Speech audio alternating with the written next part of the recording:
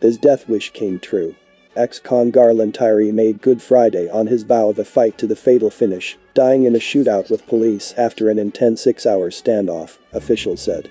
"Today I die," the career criminal declared in a chilling Facebook post about an hour after he ignited a smoke grenade and pumped 2 bullets into an FDNY lieutenant as a routine arrest went wildly awry.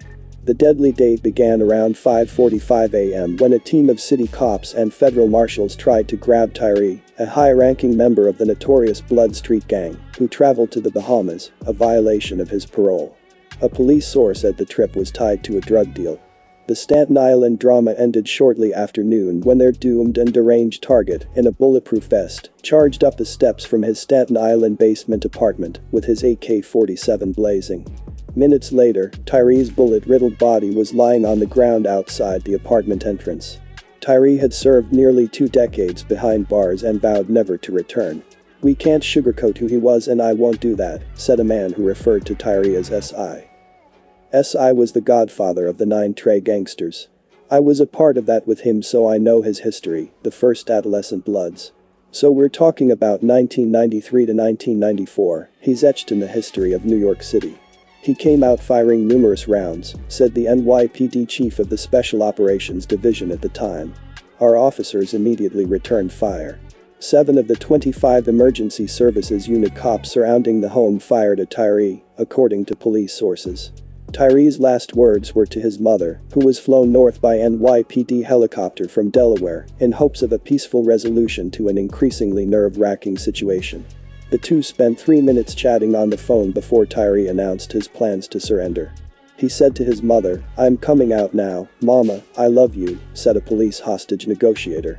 "It was very sweet." Instead, Tyree, 38, began firing through a basement window, hitting a police vehicle and a neighbor's car, before emerging from his subterranean lair with the assault weapon and shooting at cops behind protective shields. His mother and one of his sisters were led away from the multiple family home, weeping and screaming, when the shooting stopped. Cops recovered 3 handguns in addition to the AK-47 from the dead man's apartment, along with a pair of magazines loaded with more than 100 rounds of ammunition. Tyree, or S.I., was born in Long Branch, New Jersey, on May 2, 1977. He moved with his family to Staten Island later that year.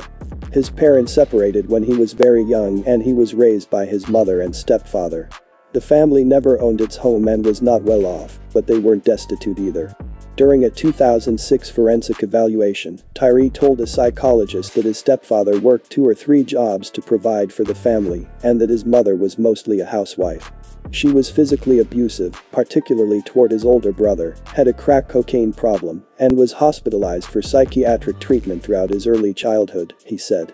Tyree reported that he nonetheless loved both his mother, who had since gotten clean, and stepfather, who died in 2008, but said he had no relationship with his biological father and had not seen him since he was 4 years old. He told the psychologist that he was placed in a group home as a preteen due to his mother's abusive behavior and drug use, and spent approximately 5 months at Kings County Psychiatric Hospital after a near-suicide attempt when he was 12.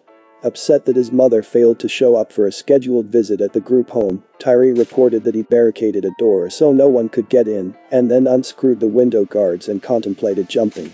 He was institutionalized at least 2 other times as a child, once at the Geller House and once at South Beach Psychiatric Hospital, but had not received any mental health treatment since he was 13, according to his 2006 psychological evaluation. His first brush with the law came around age 13, when he was charged with joyriding in a stolen car and sent to a juvenile detention center. At 16, he was charged in 3 separate shootings, one of which was fatal, according to Advance Archives. The fatal shooting, which occurred on December 17, 1993, happened outside of a vacant apartment on Brook Street, where neighborhood kids held parties.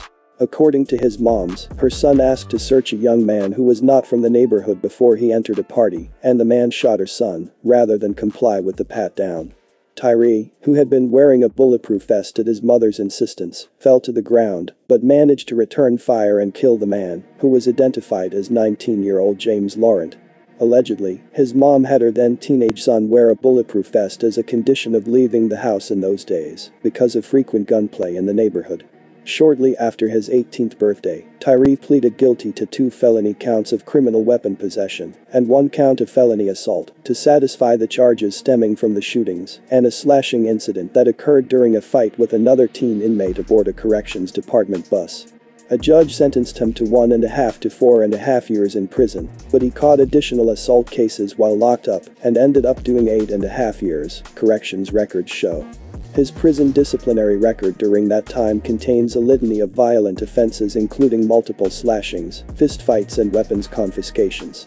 In one instance, while in the Federal Metropolitan Detention Center in Brooklyn, he cut a fellow inmate, inflicting a gash that required 60 stitches to close. He ripped him.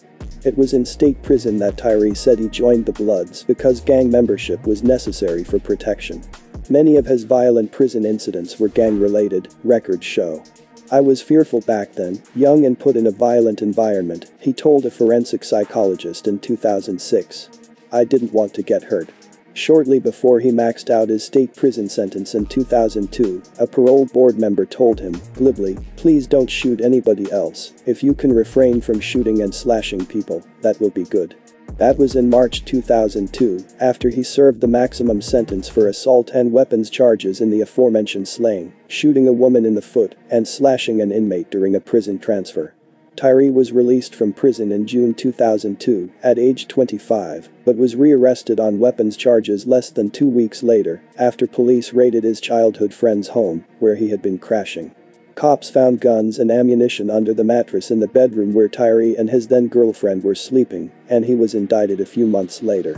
He strenuously denied that the guns belonged to him and, rather than accept a plea deal, took the case to trial, where his childhood friend, who went by the street name, and testified against him.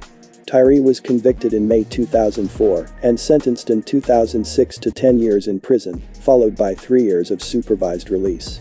He had another 6 months tacked onto his sentence in 2007 after pleading guilty to a lock-and-sock assault of an inmate he believed was a government cooperator. His childhood friend, N, who was free during the time, would later get into trouble with the law. Let's talk a little bit about that. So, N led a violent crew that distributed large amounts of crack and powder cocaine in New Springville and in New Jersey, according to the feds. After operating in New Jersey in 2007, N shifted the crew's base of operations to Staten Island in 2008, according to the indictment against him. He was accused of distributing significant amounts of crack and powder cocaine to Staten Island customers until he and other crew members were arrested in 2009. N's crew was involved in at least 6 Staten Island shootings.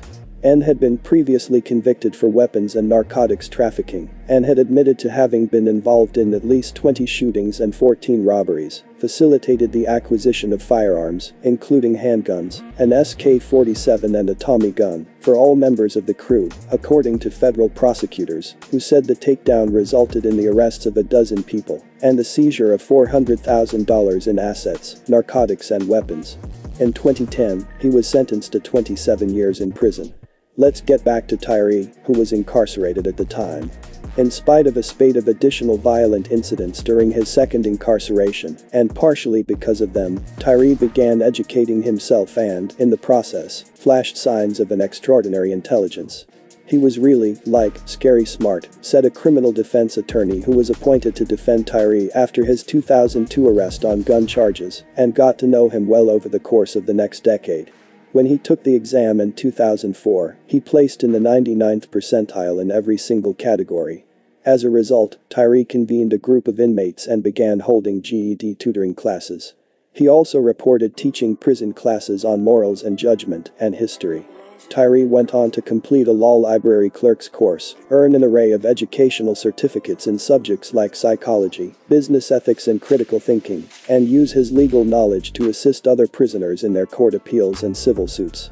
His scores on cognitive tests administered by a forensic psychologist while he was in prison were suggestive of high average to very superior intellectual functioning, and as high and perhaps higher than scores typically obtained by individuals who receive advanced professional degrees.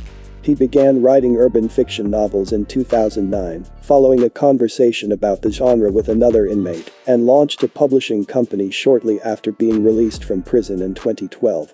Tyree published his first book, The Trey Way, in 2013, and was in the final stages of editing his second novel, Omar's Redemption, when he died. When he left prison for the second time, in 2012, Tyree appeared motivated to go to school, obtain honest work and give back to the community. He was admitted to the College of Staten Island, found a job at a restaurant, and became involved in local politics and community activism, assisting the Southeast Queens Young Democrats with a voter registration drive and autism awareness symposium, and volunteering for an organization that prepares convicted felons to re-enter the job market. At the same time, Tyree had become a leader in the Bloods and sported an NTG tattoo over his right eye for the 9 Trey Gangstas. He met with gang members at a Staten Island diner on August 20, 2012, the very day of his release from federal prison.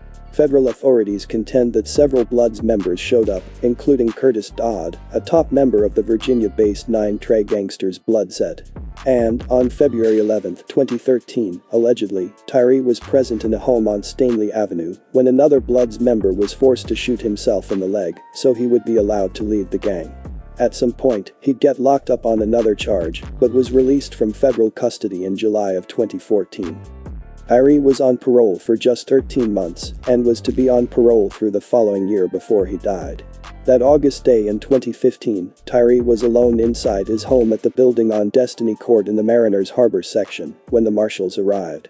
Once smoke began pouring from the basement, from a smoke grenade Tyree lobbed at the door, the federal agents called the FDNY. Fire Lieutenant James Hayes, a veteran, headed inside through the smoke to see if anyone was trapped, and he was shot twice by Tyree. Hayes, struck in the buttocks and left calf, was listed in stable condition at Richmond University Medical Center. After blasting the unsuspecting firefighter, Tyree squeezed off another 3 shots at police without hitting anyone. Tyree provided a Facebook update, noting that cops kicked in my door and it popped off. This would lead up to the 6-hour standoff that resulted in his death. His mom felt that Tyree was a good shot, and if he wanted to shoot a police officer when he surrendered, he would have. She also felt that he would not have had her flown in from Delaware if his plans was to surrender in a blaze. Also, a nephew was present, and she didn't believe that Tyree would want his nephew to see him killed. Even with that, she also admitted that she could not determine his mindset at the time. During negotiations, Tyree did say he was scared, but that he takes life as it comes. After a few words, he said he had to go, and that his phone battery was about to die. He didn't answer the phone anymore after that. But this about wraps it up for this one, and as always, stay low and thanks for watching.